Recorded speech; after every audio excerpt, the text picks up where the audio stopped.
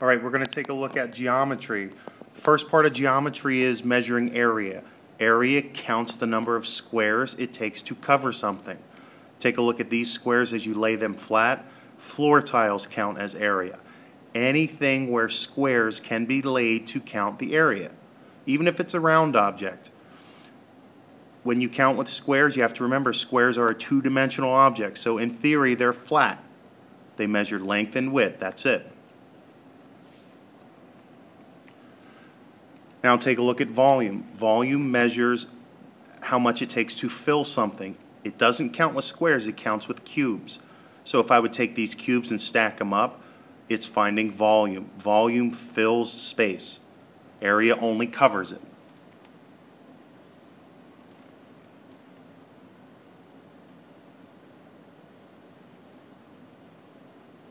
Volume has three dimensions: length, width, and height, or thickness. Here's another example of volume, just a plain shoebox. Remember, volume fills a space with a cube. If I took these clear cubes, I can stack them in and figure out how many I would need to fill up the length, the width, and the height of it.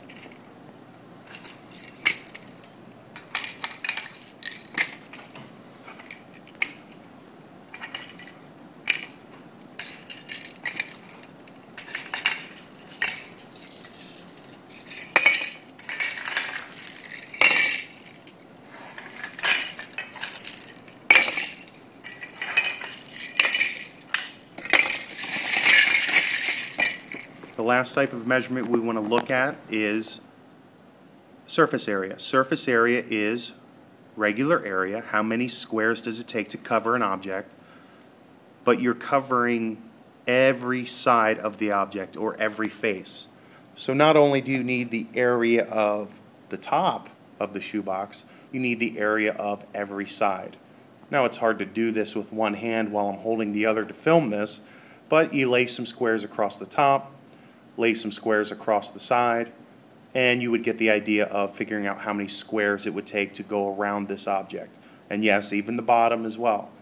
A lot of people forget the bottom, but yes, you would have to figure out how much cardboard it would take to make the box, or you could figure out how much wrapping paper it takes.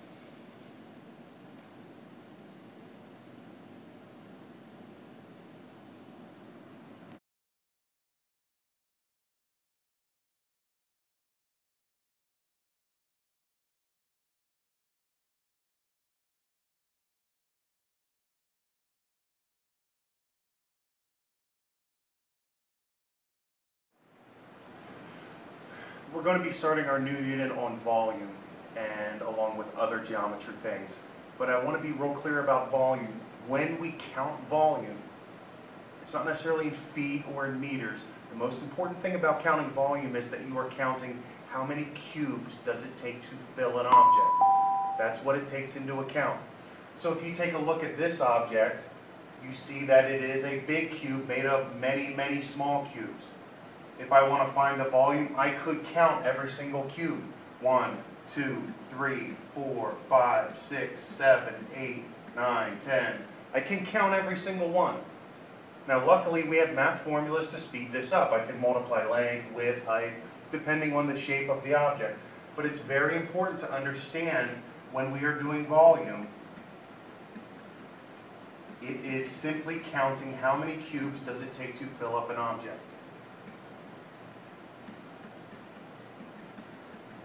This website does a nice idea to show the different cubes. If I would look at this object, I could say, what's the volume? Now I would have to count every single one. Volume is the number of cubes it takes to fill an object. Let's take a look at this site. This simply says, what is the volume? How many cubes do I have? I have 2.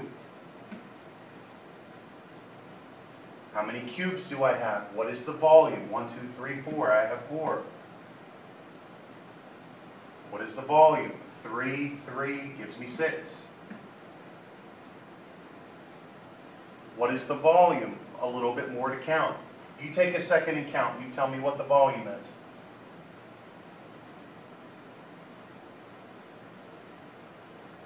I think I have 9 as well. little bit more involved. What people make the mistake of now is they count only the ones they see. You have to remember, if this is raised off the ground, there's one under it. Take a second and count. What is the volume? How many cubes does it take to make this object?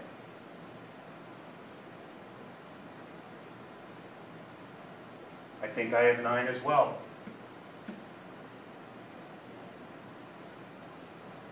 Last one, what is the volume?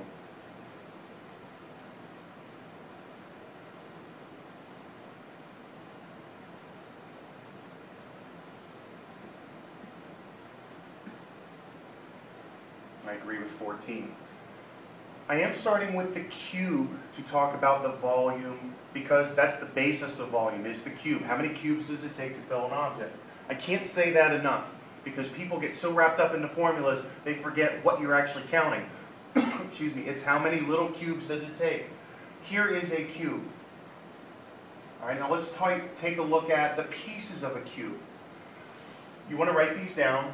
There's faces, there's vertices, which is plural for a vertex, and there are edges.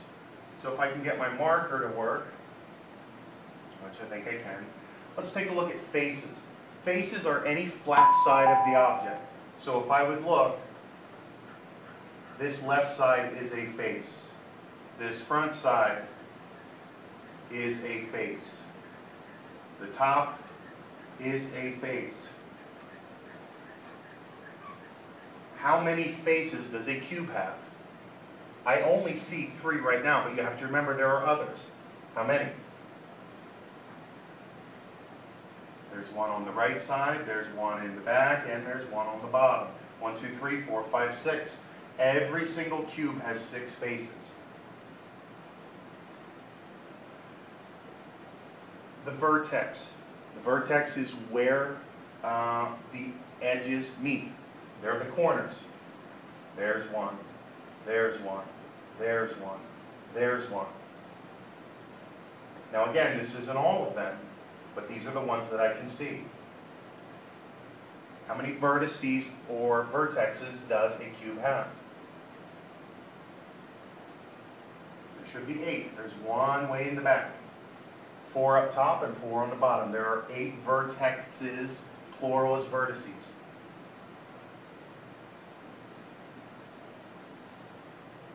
I'm going to erase this stuff just so I have room for the edges. The edges are where the faces join together, or the seams.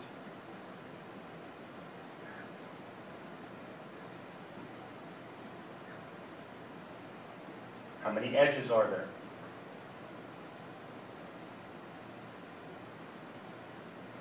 There should be 12. 4 in the front, 1, 2, 3, 4. 4 in the back, 1, 2, 3 on the bottom, 4 on the side. 1, 2, 3, 4 around the middle. There are 12.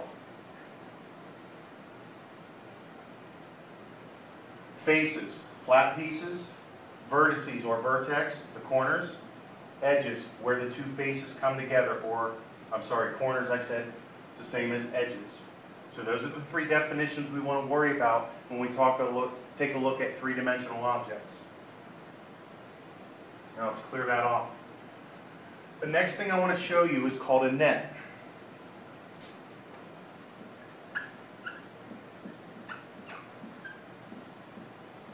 A net is a 2-dimensional picture,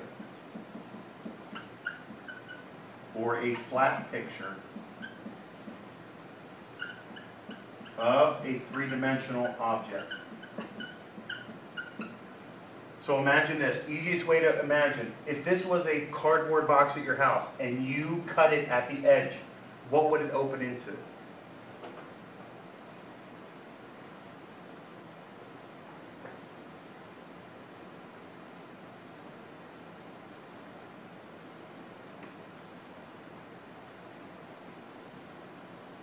If I would open this up,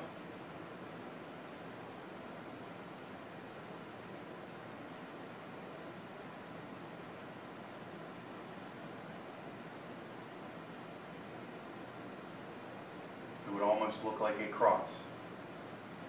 Bottom, side, side, front, back, and top. Watch again as I fold it up. It has to wrap around on top. So a real easy thing to check here is this. If you say how many faces does it have, if you remember we had 6 faces. Take a look. 1, 2, 3, 4, 5, and 6. So this would be the net of a cube. 6 faces folded up on top of each other. Now here's what I want you to do. You're going to get a piece of graph paper. You're going to cut out, and I want you to fold up. You're going to cut out a net so it folds up into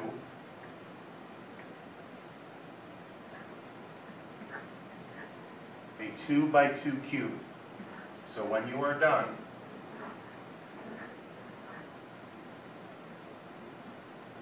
your cube should look like this. But you must draw out the net first. Draw out the net. That way when you cut it along the lines, you should be able to fold the net up so it makes a 2 by 2 cube. 2 blocks wide, 2 blocks tall. When you're done, you're going to make sure your name gets on it, and you're going to set it on my desk.